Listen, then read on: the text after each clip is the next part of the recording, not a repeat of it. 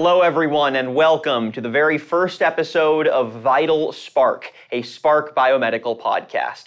I'm your host, Daniel Litwin, the voice of B2B. We're here at a beautiful day in studio, and we're excited to be bringing you the first episode of our show where at large, we're going to be exploring various topics, but more importantly and more specifically, we're going to be exploring alternatives to treating opioid addiction and withdrawal. We're going to be chatting and discussing the larger issues surrounding addiction, how it impacts care systems from patients, obviously, to physicians as well, and where cutting-edge technology and methodologies will play a critical role in finding solutions to this persisting crisis.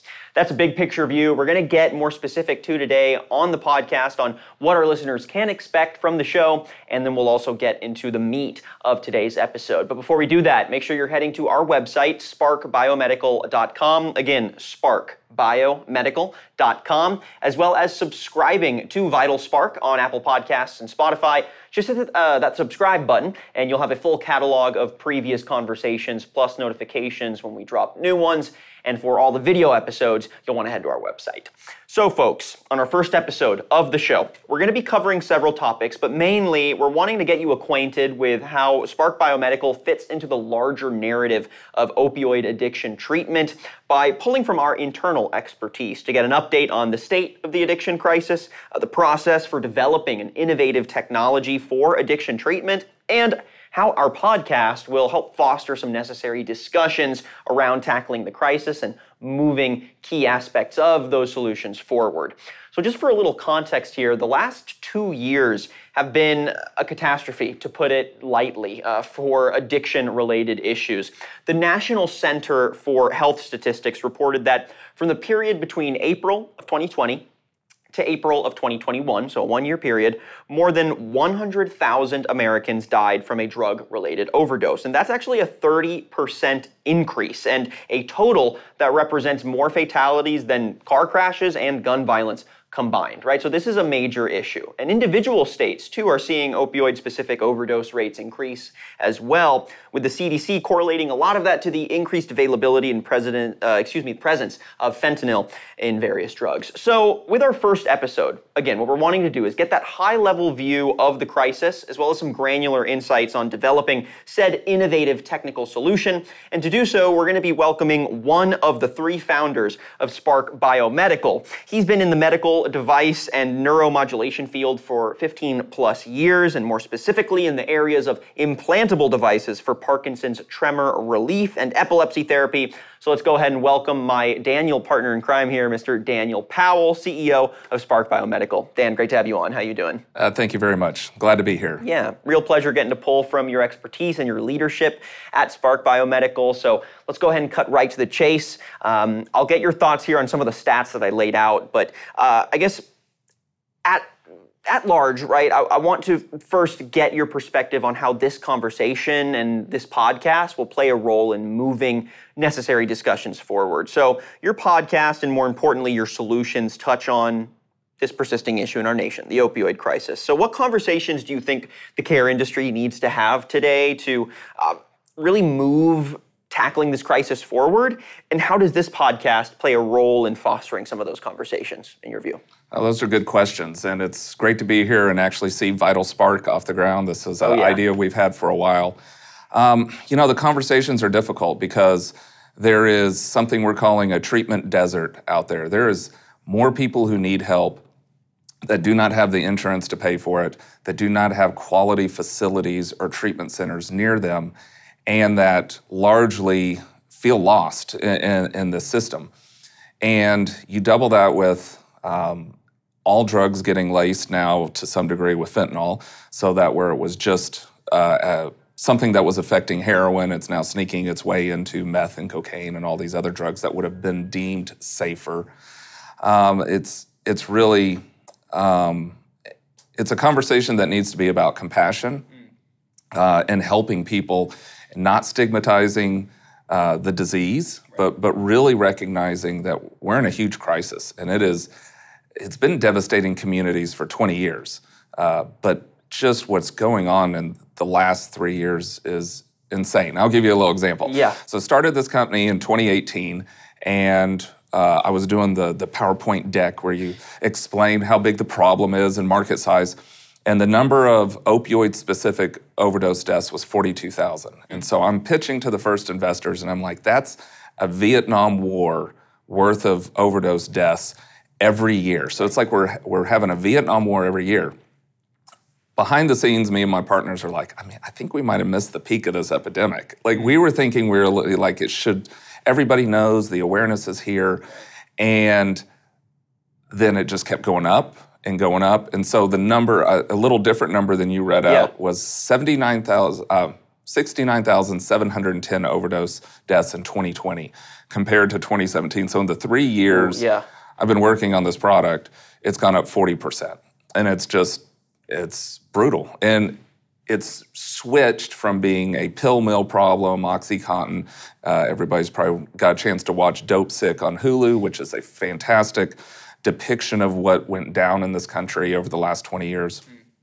To we're in kind of what's called the third wave of this opioid epidemic. So the first wave was pills, pain pills. The second wave was as the rules around pain pills started to tighten and we closed down the pill mills, everybody went to heroin because the withdrawal is so painful and so primal instinct of fear that you start to make the willing switch where you're just like, look, I was just a normal citizen. I don't have a moral failing, but the withdrawal is so bad, so they switched to heroin. And now the third wave is the switch to fentanyl. Yeah, and I mean, that progression is heavy, and it's clearly having, like a tangible impact on not only our care systems, but also just, not to get too existential, but the fabric of society, right? I mean, like, these are issues that persist and disrupt communities, and especially in those communities that have treatment deserts, often more rural communities, poorer communities, socioeconomically disadvantaged communities.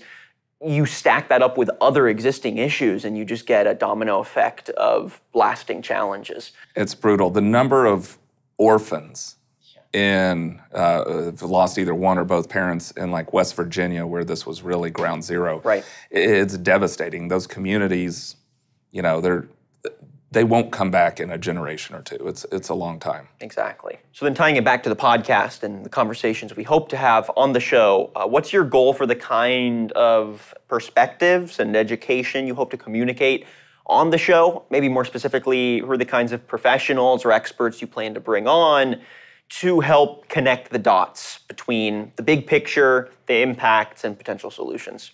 Yeah, first off, we want to provide education, resources for families, people going through addiction, trying to pursue recovery, and so that they get facts that are not spun or that are not sensationalized from a media perspective, but really help them figure out what the next step is. So I'd like to see addiction professionals on here talk about treatment, talk about the intersection of pain and addiction, which is a huge thing. But one of the items that I really hope to highlight as we come out of this is hope.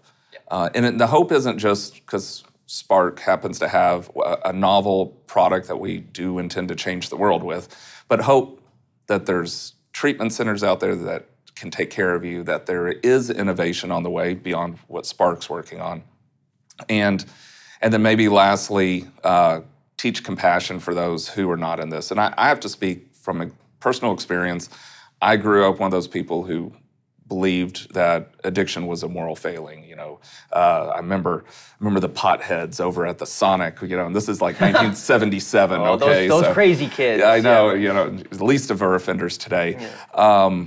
And I remember growing up with that mindset, and then I'm coming into this from a neuroscience, neurotech background, and I had to become sensitive to the plight of people suffering from opioid use disorder, not calling them addicts. Don't label them. I used to work in epilepsy, and you don't call someone an epileptic. You said they lived with epilepsy. You don't label someone on their disease. And so sharing that perspective and really understanding that addiction normally is coming from a place of trauma and normally is coming from a place of someone trying to heal but not having the right resources, so they're coping. And not to make a long answer long, but Sure.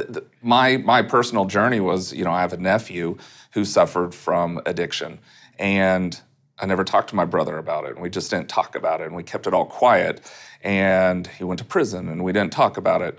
And when I started working on this, I called my brother one day, and I said, for the first time, what's it been like?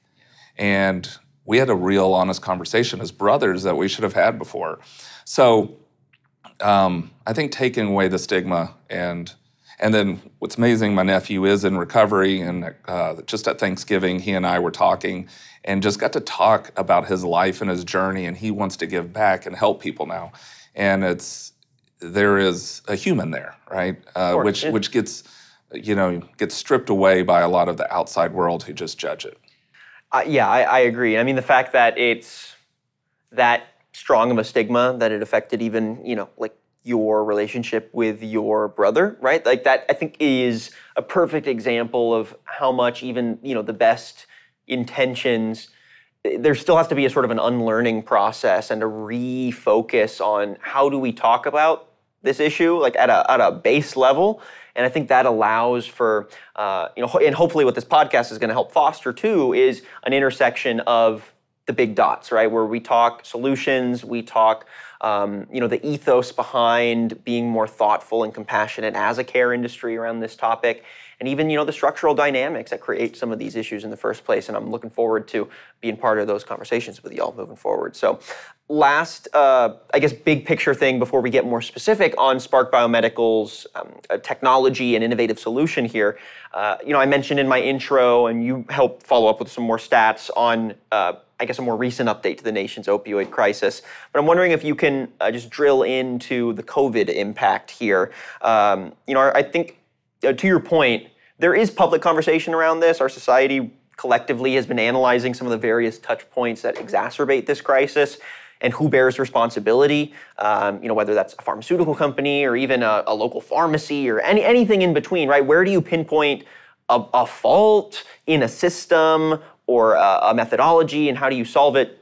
A big part of that is naturally COVID and the way that it accelerated some of those dynamics of treatment deserts, and then just reasons to get addicted in the first place. So I'm curious what you see as the intersection there between the pandemic and this crisis. I saw today an article that says addiction is a disease of isolation. There's traditional 12-step programs, but there's also cognitive behavioral therapy and future painting of what you want your life to be. And this will all come home. So one of the best ways to overcome addiction is not to think, I shouldn't use. The way the neuropsyche works, the neuroscience of your brain that just pushes the first domino over, and you will eventually fail. You don't have the willpower to resist a long time. The better way is to picture what you want your life to be and what you don't want your life to be like. And I heard that in my nephew's voice. He's like, I don't like that life. And when I want to use, I think, no, I want to get a job. He wants to be a barber. He wants to have a career.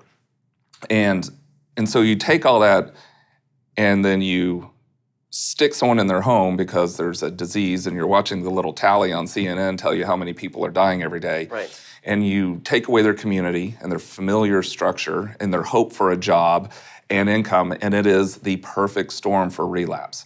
And it's a perfect storm just to start doing drugs to begin with. I mean, you're just miserable and you're losing hope and you're isolated. Yeah. So it is the worst thing that could have happened at a time when this country already had this diabolical drug readily available. Right. Yeah, I mean, it's almost like the perfect storm of these two issues compounding. They are. You almost couldn't think of a worse scenario to exacerbate the crisis. So it's great that there are innovative solutions in market now that are helping make that journey to recovery easier. And hopefully with the podcast too, we can help identify some of those, those larger trends or those motivators that create the scenarios that lead to addiction.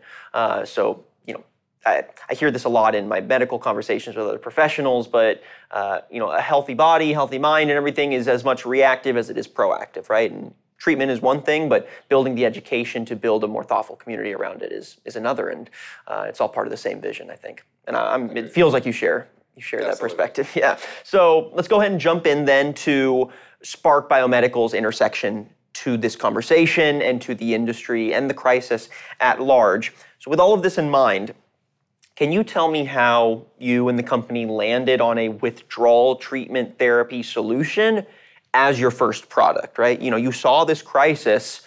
Why this as the solution you wanted to give a shot? Yeah. So I'll frame it around, we are a neurological solution, not a psychotherapy solution. So sure. We are background of neuroscientists and all. And what we knew was, through acupuncture actually, is that core nerves that lead directly to the center parts of your brain will drive endorphin production and balance the fight or flight part of your nervous system, the part that tells you run, you're going to die. Right. Well, these are two core areas that needed addressing to address withdrawal, and we saw in acupuncture that they were having a lot of success. And if you do electroacupuncture, they had even better success. And so we were looking in this area of what we call auricular neurostimulation, auricular being the ear. Sure. And how do we tap into the vagus nerve and trigeminal nerve? And when you tap into these nervous structures, there's all kinds of benefits. In fact, there's so many benefits it seems ridiculous because you're like, well, it reduces inflammation, it improves cognitive function, it takes away PTSD. You start naming all these and it's like, and it balances your checkbook or something like right. You hit a point you're like, this is too many. But the vagus nerve hits the heart, the brain, it's called the wandering nerve, goes through the whole body. Wow. So my two partners, the smart ones, the scientists, sure. They have been working in this field specifically in trigeminal nerve and vagal nerve stem for years. And we came across this, and it was a perfect marriage of a very short-term, fast-acting effect, which for a company going through the FDA, do I want to do something that I got to prove it improves you over a year or over 5 days? I want something fast. Right. The effect was profound and very repeatable. I've worked in areas where everything was a little softer, like what's your pain score, 1 to 10, or how depressed are you, 1 to 10. Those are very subjective. This was, you stopped sweating, you stopped running to the bathroom every 5 minutes, and you calmed down, and your heart rate balanced out that we can measure within 30 minutes. Wow, very So actionable. it was very, very profound. Yeah. And so it's sort of a combination of that, and then we said, but is there a market for it? And I was like, yeah, unfortunately, there's a giant epidemic. Little did we know at the time, though, that that's our beachhead. Yeah. So the beachhead was withdrawal. It was the fastest path through the FDA. It was the most profound effect. But then really the overall goal has always been to be a recovery tool for long-term addiction recovery. So after you get through withdrawal, and what we're starting clinical trials on is, can we manage your cravings, your depression, your anxiety, the triggers for relapse, and actually fix the curve and start to bend the curve of addiction in America. Now, that is always combined with somebody on the psychology side. We're the biology side, sure. And there needs to be a psychology partner, someone trained in addiction medicine that is counseling them through this process. Right, and is that, when you're developing the product, that psychoanalysis angle, is that coming from internally within Spark Biomedical? Are you partnering with other agencies? How do you balance those two aspects as you're developing your methodologies? Yeah, we are not in the psychology side of it Sure. all. So we partner. So you'll have a behavioral health center that has a physician that is certified in addiction management, and they would prescribe the device and oversee them. So we're partnering all over the nation with those individual rehab facilities, right. and telehealth docs that do this and everything. Nice. I think we'll probably do some follow-up episodes on those partnerships too, and how they elevate the quality and efficacy of the product. But speaking of efficacy, let's talk on developing this solution in the first place. Can you walk us through the clinical trial process? You mentioned it was the fastest path through the FDA, getting FDA clearance and approval. So walk us through that clinical trial to develop the needed results to make a case to the FDA. What were some of the things that you saw during that trial that stood out to you, and walk us through the methodology of the process too? Yeah.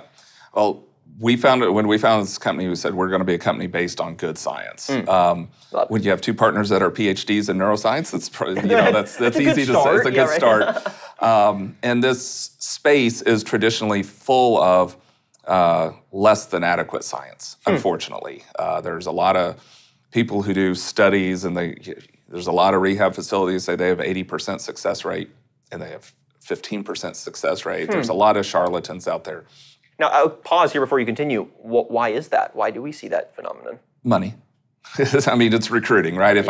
If you're trying to figure out which rehab facility to check yourself into, the one that says, 90% of our patients, one and done, and the other one goes, 90% of our patients do this 4 or 5 times. Like, which one are you? The one's telling you the truth, and one's telling you what you want to hear. Right. So, and then there's just a lot of bad science. There's a lot of good science too, but there's a lot of bad science. So we went about this. We built a randomized control trial, which means you have a control arm, you have a sham arm, you prove there's no placebo effect, which we did. Nice. We had multiple measurements. We're the only company ever to study this where we measure withdrawal on something called the COW score, Clinical Opioid Withdrawal Scale. And it has 11 individual points of measurement to measure withdrawal. Okay. We captured every single one of those, from yawning to pupil dilation to goosebumps, gastric distress, anxiety, achy bones. It has the whole slew. We captured every single one of those individual markers, 30 minutes, 60 minutes, an hour and 20 minutes, day 1, day 2, day 3, day 4. We captured depression scores and PTSD scores as secondary measures, which showed significant improvement. And then we had, like I said, wrap this all in an FDA compliant structure.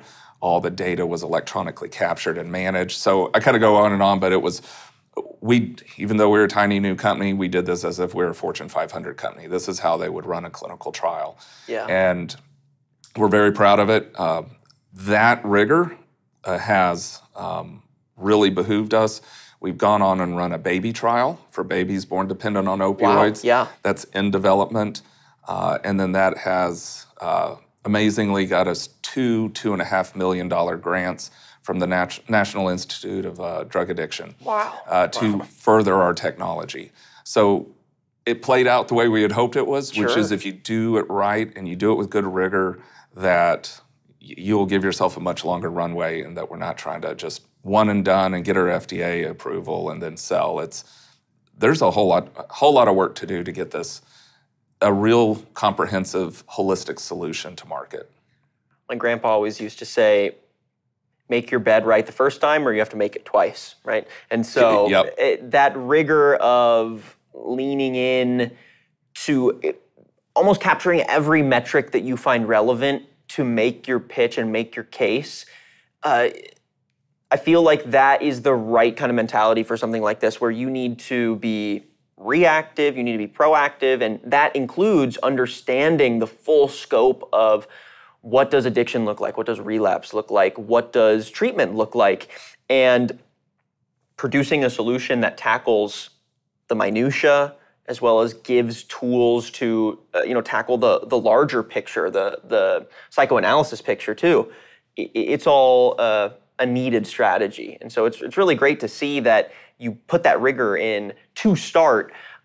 But I also want to highlight the speed of the process. I mean, the fact that you went from concept testing to FDA clearance and sales in the span of 18 months, is that accurate? 2 years. 2 years? Okay, cool. 2 years, and we'll give you 24 months. That's still fast. It was fast. Yeah, that's fast. So, and it's incredibly impressive, especially because the quality did not suffer because of speed, right? So, I'm curious, even though you moved fast, something as impactful as addiction treatment technology needs to be developed thoughtfully, obviously. So what did it take for you to build that product and get it through the FDA? I'm sure all of that rigor helped make that process easier, but how did that connect to speed, right? How did you actually, I don't know, leverage your resources like a pharmaceutical giant would, but you're a small company?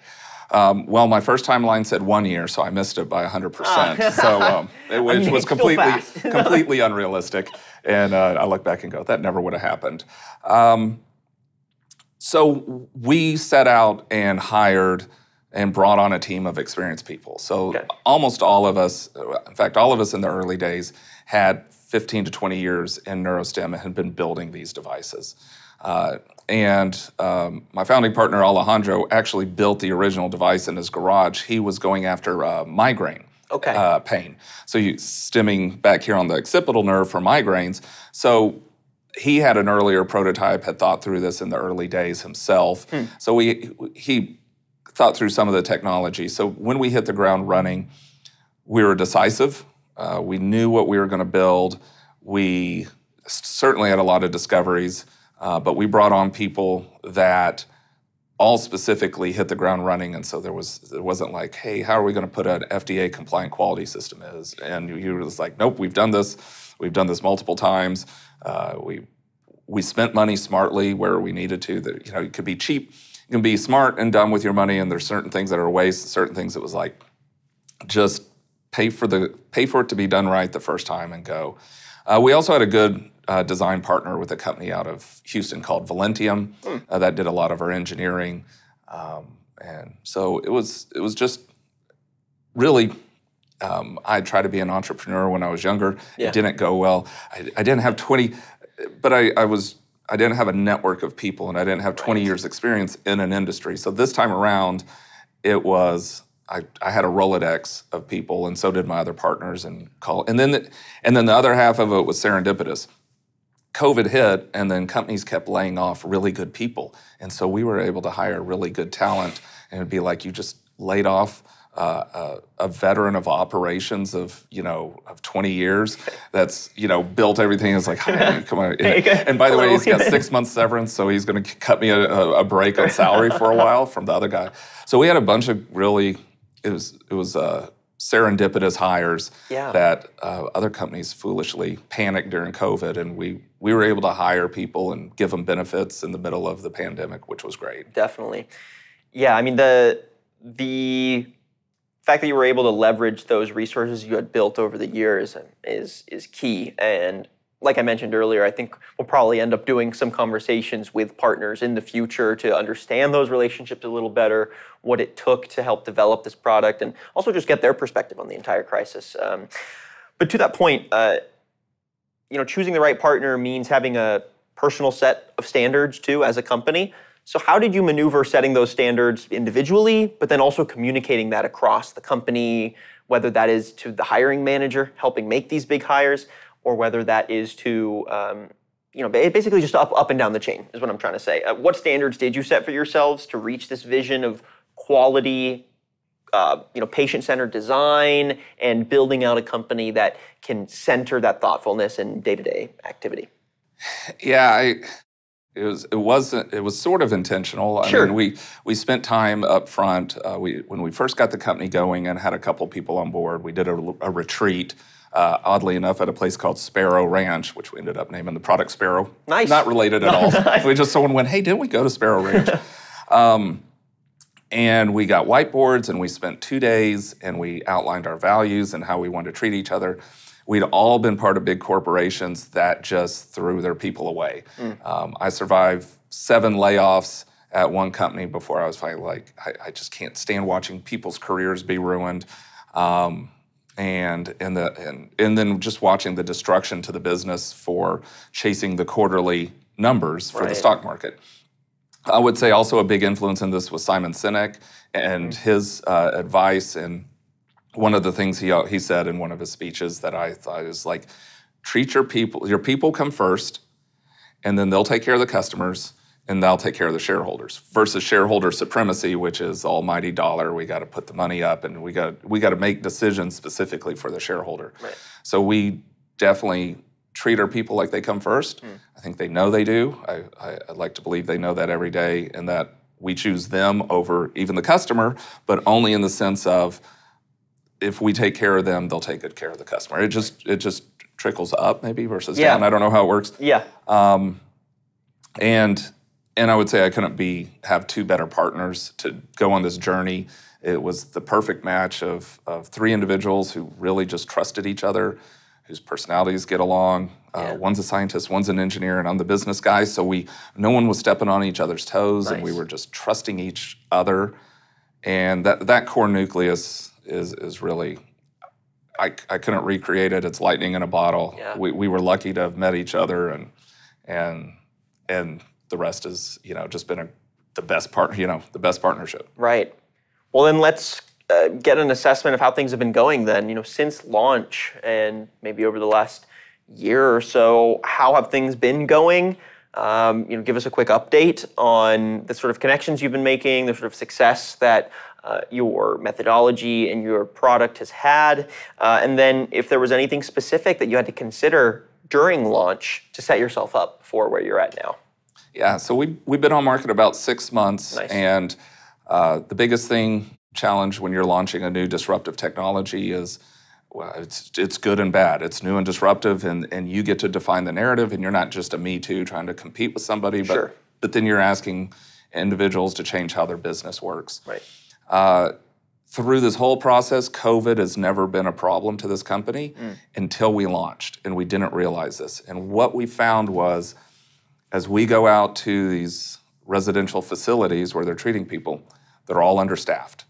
They all have high turnover, and they don't have time to onboard new technology very easily.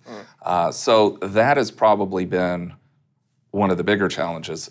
The successes, though, have been, we're wildly successful where we are getting in and people have time to integrate. We have just great patient stories left and right of how just profound the device can be to someone's life. Yeah. We were recognized with these 2 new grants, which were awesome, so we continue to have some real good accolades. Love that. But as a business,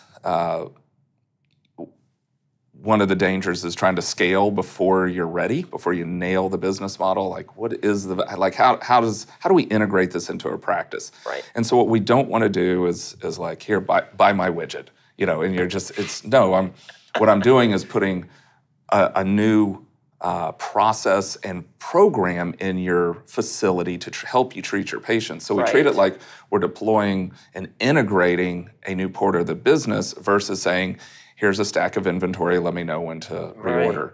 Which means like developing a strategy that isn't just product development, but you're basically an integrator. You have to develop the training strategy, you have to develop the thoughtfulness to connect the dots for the clients. Yeah. And we have an incredible training program that is better than when I was at a Fortune 500 company. We have training videos and modules, and we track everything when we're bringing a facility on board. Right. And then we've cleverly named the integration plan is called the Sparrow flight plan. Nice. And so we come in with the flight plan and customize it. I think that'll homogenize down into, instead of fully customized for every facility, it'll probably one day be like, there's probably 3 or 4 major models, and we'll be quicker at identifying them. Sure. So that's where we are. Just we're perfecting the business model, the sales model, logistics and shipping. Everything was manual. Like email says, "Hey, ship a product here," to now actually a database and a customer relationship management system. And we didn't spend any money on those systems before FDA approval. Nice. Because if you don't get FDA approval, all that money would have been wasted, and we would have needed it. And you just don't know with the FDA sometimes. So we really had to build all those systems from scratch since we got the FDA approval in January.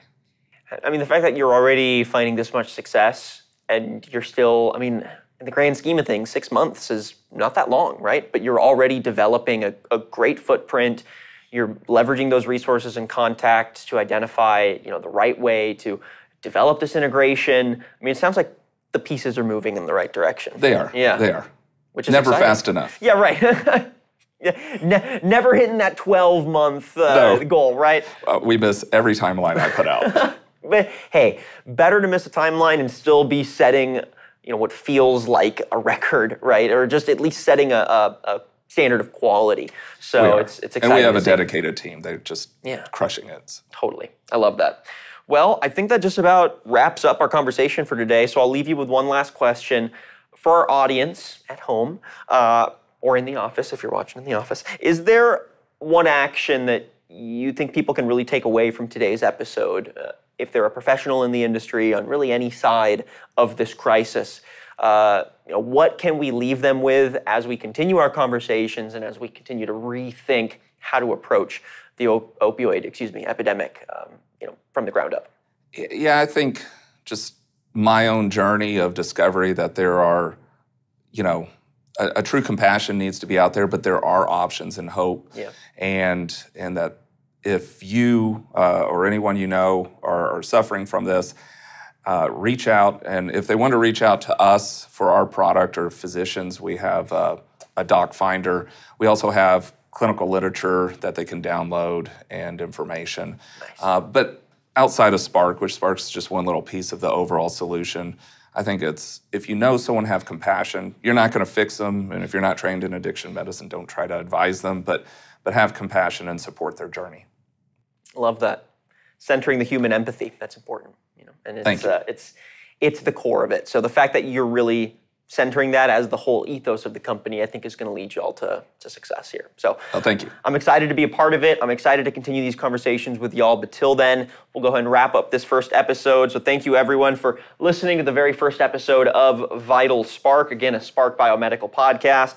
And Daniel, if folks want to find out more about your solutions, your services, your thought leadership, or they just want to get in touch in general, how can they do so? You can put your information in at our website at sparkbiomedical.com.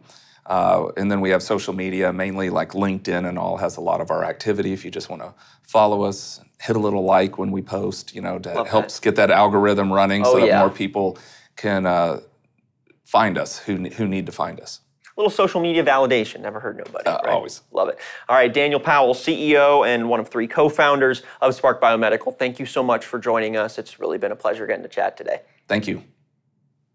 And thank you everyone for tuning in to this first episode of the podcast. If you like what you heard and saw today and you want future episodes, you want to make sure you're all caught up on our thought leadership, or you just want to tap into some more expertise from the Spark Biomedical team, make sure you're heading to our website, sparkbiomedical.com, as well as subscribing to VitalSpark on Apple Podcasts and Spotify.